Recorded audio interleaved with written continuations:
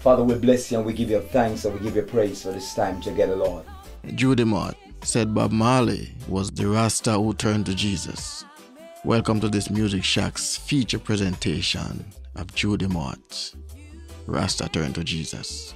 I'm sitting here trying not to pinch myself because, as you can see, my guest now is the incomparable Sister Judy Mowatt. Welcome to Backyard TV's Music Shack. It's good to be here. I really thank God to be in the house with so many beautiful people and a beautiful woman like yourself. Oh my goodness, that's a compliment indeed. Where to begin? Where to begin? Let me compose myself and get rid of the stars in my eyes. When we invited Judy Mowatt to the Music Shack to do this special interview, we could never have imagined that we was gonna be in for so much big shockers and surprises. Wow. Jamaica in the mid-1970s, there was a dancer who wanted to be a singer, and her name was Judy Mowatt. Judy Mowatt was obviously wise beyond her years and came up with a master strategy she felt was the best way to get her in the music business. Judy believed that the best way of becoming a singer was to start it out as a dancer first, and it worked like a charm. Sister Judy, you started out in the music industry in the 70s, correct? Yes. Not as a singer.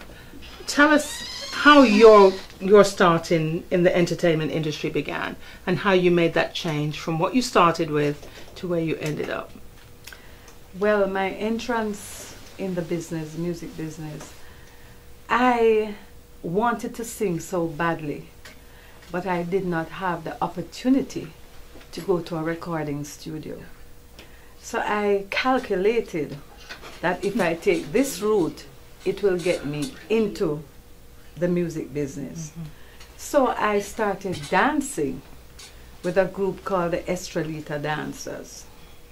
And it took us, we did folk dancing, we did bamboo dancing, and it took me to Grand Cayman, it took me to different parts of the Caribbean.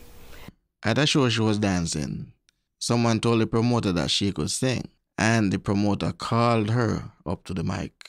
They were highly impressed and continues to call on her to sing.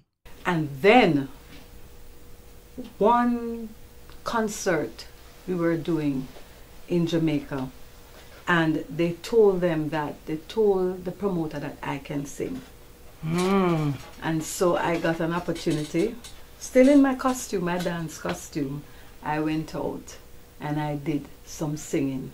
One day Judy was walking on a street in the Kingston 2 area and heard guitar playing inside of a house. She decided to do the brave thing and knock on the gate to check things out. To Judy Mowatt's surprise, here comes the great Henry III, who immediately started writing a song for her.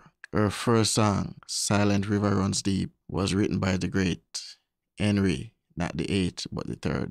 And it was Silent River Runs Deep. And he gave me that song.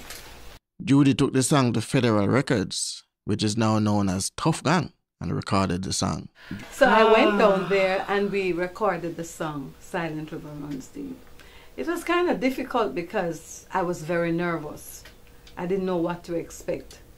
And it happened, and it went to #1. That was your biggest hit in Jamaica with the Gaylets. With the group called the Gaylets.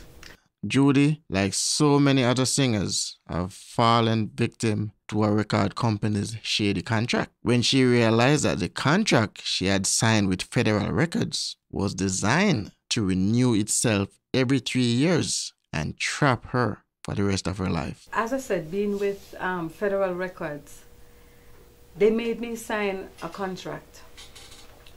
And in those days, I had no legal awareness.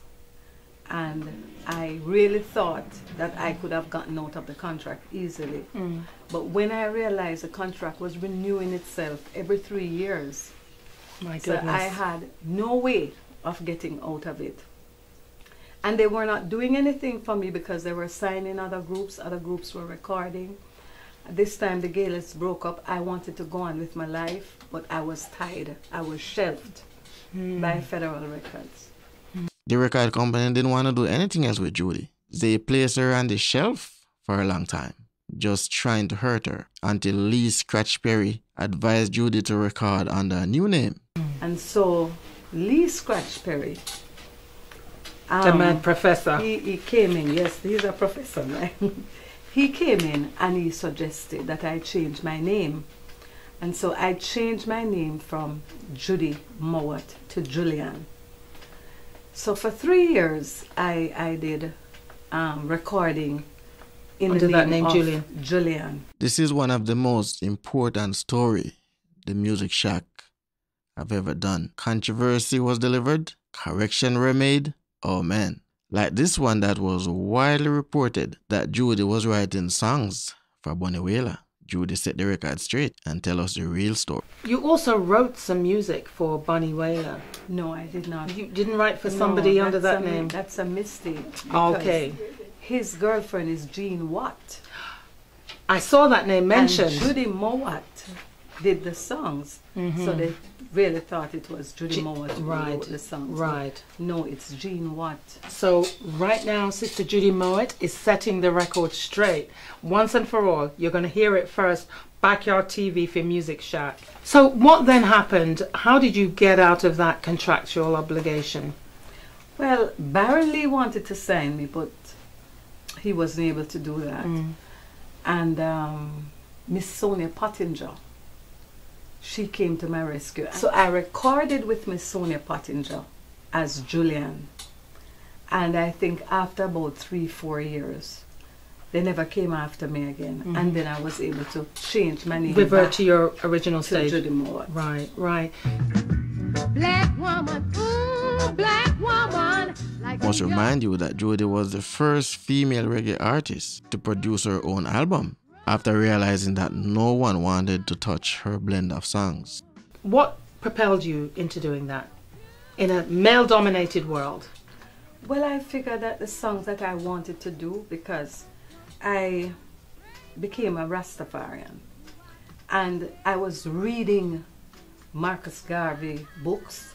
I was reading books on His Imperial Majesty, and I had a certain amount of knowledge that I wanted to impart. But nobody would want me to record those songs. So I decided that I'm going to save my money Produce yourself. and produce my album myself. And that album that you came out with, Black Woman, which is still today critically acclaimed as one of the best albums of its time and perhaps today. As we dig deeper and deeper, the stories and answers we got from Judy just keep getting bigger and bigger and more interesting, also shocking and sometimes baffling. We wanted to know why Judy converted from Rastafari to Christianity, and she was happy to share. You stopped singing what we call secular music after a 20-year. There was a conversion, so to speak. Tell us about that, because I know you were such a passionate follower of the Rastafarian faith, and then you have this conversion. Tell me how that came about. On the journey of life, we go through different changes. But I don't think the changes and the transformation is for bad. These changes, even if we experience the bad, we can see the good that comes out of it, because all things work for good to Those them that that love love the God Lord. and are called according to His purpose. So I go back to purpose again. But I remember toying with the feeling. I was a Rasta for 22 years. And after 22 years, I just felt restless. I felt unfulfilled. I felt there was no more satisfaction. And I'm saying, what is my life all about? I've given 22 years, to this doctrine, but where am I going from here? And it felt as if the carpet that I was standing on was pulled from under my feet, and I didn't even know who I was anymore. And I recognized that something was happening to me because I was embracing Christianity. Judy was a passionate follower of the Rastafarian movement for 22 years. What could have made her convert? We wanted to know how this conversion took place. We wanted to know what happened that caused her to start embracing Christianity. Judy shared a story with us about listening to a cassette with Emperor Selassie and heard a very important message from Selassie himself. And I was going on a Sunsplash tour. I was on a Sunsplash tour, and it was my day off. I was sitting at the back of the bus with my cousin Anisha. Somebody had given me a cassette with His Imperial Majesty, an interview with His Majesty. And I decided on the day off, there was a cassette player at the back of the bus. So I just slipped the cassette in and was listening. And one part in particular where the interviewer said, "Your Majesty, why is it that people said that you are the returned Messiah?" And he answered with his interpreter. And he answered and said, "I am a mere man, and I will be replaced by the oncoming generation. And a human being should not be emulated for a deity." Mean a human being should not be seen. I am a human being. Don't see me as a deity. Don't see me as a god. And I looked at my cousin. I said, "Anis, you hear that?" She didn't answer. But I think we were frightened in ourselves because all these years you'd never heard that message we were before. worshiping this man, and we never heard that before. So tell me, what do you think? Did you get the same understanding from that message? Is Selassie really saying that he's not the Messiah? I wonder if the Rasta them would have anything to add or anything to say about this statement. Well, one thing we're sure, Judy believes that was the tape that locked the door to Selassie and opened the door to Jesus. What it did, it locked that door for Rasta. It locked that door, and it opened a new door, and that door was for Jesus Christ. And then my tribulation started. She also felt she made the right choice when she noticed that she started to experience troubles, very much like Jesus did. It got so bad at times that Judy felt like she wanted to die, but was just too weak to take her own life. I started to experience some things that I never knew that I would experience. And I felt I wanted to die, but I didn't have the strength to take my own life. My experience took me to different churches. And I just went into these churches to sit down and to just hear what the pastor is saying. And 2 churches in particular, I heard the pastor said, "There's no other name given among men whereby we must be saved but by the name of Jesus Christ. And every knee shall bow and every tongue confess that Jesus Christ is Lord to the glory of God." I heard it in the same thing I heard in 2 different churches. Testify, Sister Judy, testify. I don't have to hear anything more. This is what it's going to do for me. It's going to transform in my life, and I'm surrendering my life to Jesus Christ. And that was what I did. Because I just knew that this was destiny. And I just knew that the love that I never experienced in life, this was the love that I needed. And this was the love that I felt. I felt complete, not wanting anything, not lacking anything.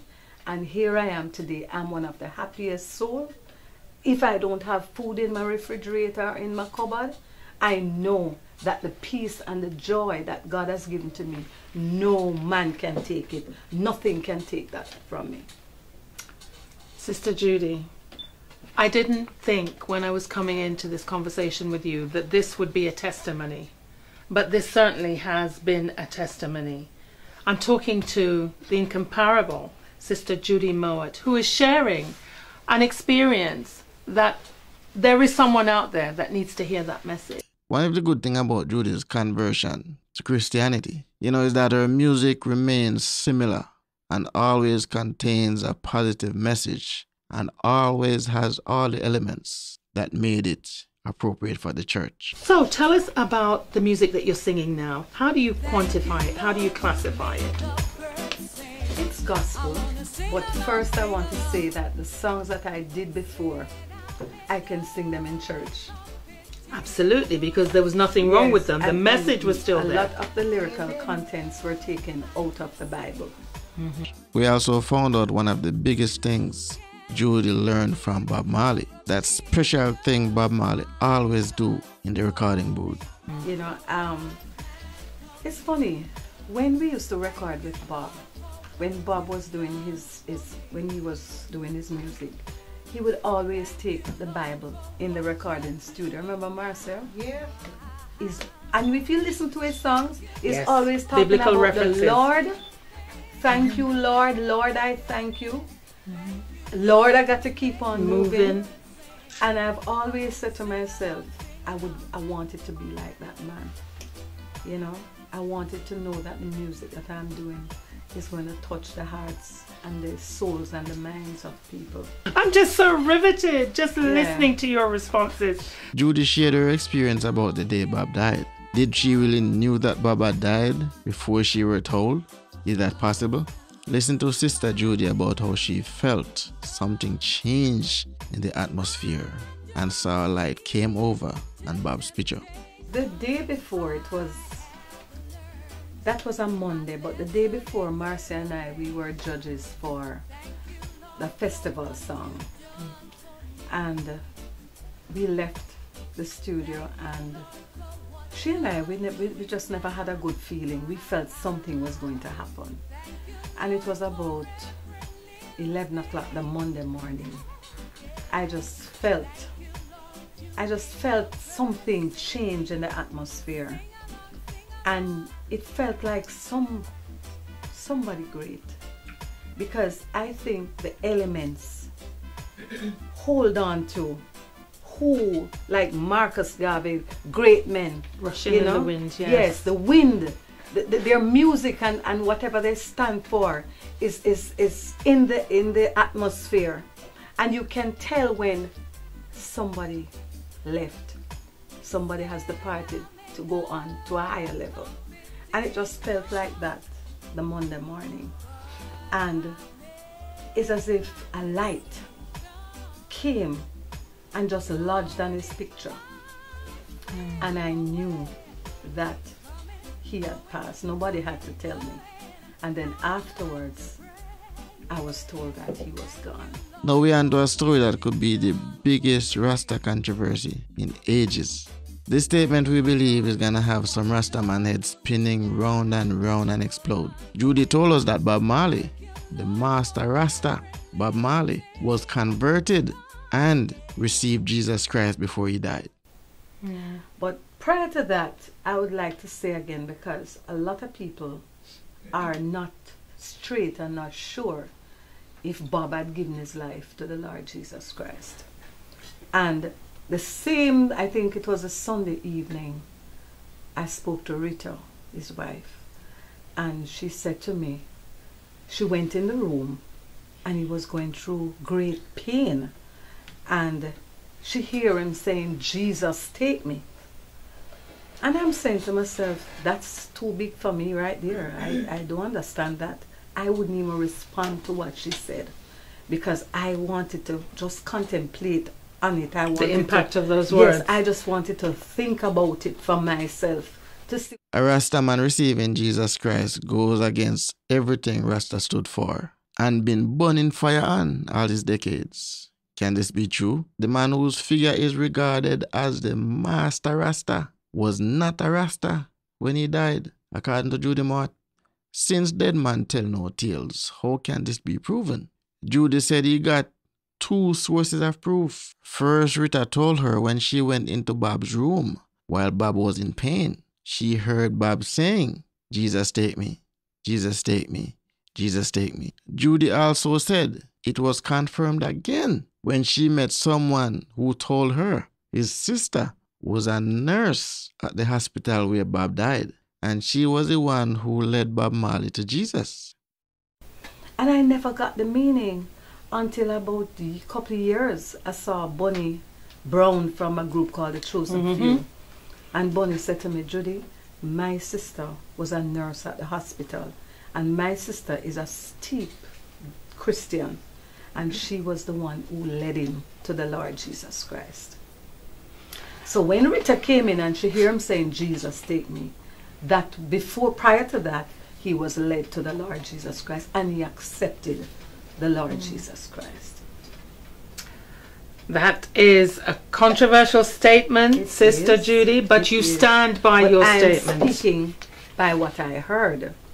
That was what I heard, and as I said before, people need to know if this is the truth, because as it passed through me, it came to me, and I'm telling you now, and I'm telling the audience that this is what I heard. But how could she tell what was in Bob Marley's heart? Bob Marley accepting Jesus Christ. Wow. What do you think? And you heard it. And I believed it. You heard it right here from Sister Judy Mowatt. And I always say that, you know what? The word is power. And there is power in the word. Yeah. My goodness. I'm sitting here talking with Sister Judy Mowatt. And she's being painfully honest. And you can tell that honesty reflects and resonates in the music that she brings, whether it was singing her days with the iThrees, with Bob Marley, or as she's singing now. She's a committed woman. She's committed to her faith. She's committed to her family. I'm so glad that I'm here. And I will be performing on June 29th at Roy Wilkins Park, Groovin In The Park. And I am just so glad to know that I will be performing it at on that stage for the first time. In a long time. And her friends. Oh my goodness. It's really been my pleasure. It's been my honor. You've ministered to me today, and I'm sure you've ministered to everyone in this room. Sister Judy, God bless you. God bless you, and thanks for this opportunity. Thanks for watching this special Music Shack's presentation. Judy Mowatt, Rasta Turned To Jesus. Goodbye. Father, we bless you and we give you thanks and we give you praise for this time together, Lord. That we can come together, Lord, in unity, Lord God. Father, we thank you, Lord God, that you have brought us together, Lord God. Oh God, we pray for your peace and for your righteousness and for your joy and for all the blessing of heaven, Lord, to go with us and to be with us and to sustain us, Lord. We thank you for your keeping care and for your love towards us. Oh, you have loved us with an everlasting love. Before the very foundation of the world, oh God, you knew that we would be in this place, Father. Lord, we thank you, Lord God, for this place, this backyard studio, Lord God. We thank you, Lord God, that it is a place, Lord, to use to uplift and to encourage and to bring out, Lord, the best and the positive vibes, Lord, to reach the people, Lord. We pray, oh God, that you will continue, Lord, to use the owner of this place, Lord God. Thank you for Judy Mowatt, Lord, and Marcia Griffiths, Lord God, for their continual, Lord God, oh God, support for the music industry, Lord, that helps to lift Jamaica, Lord God.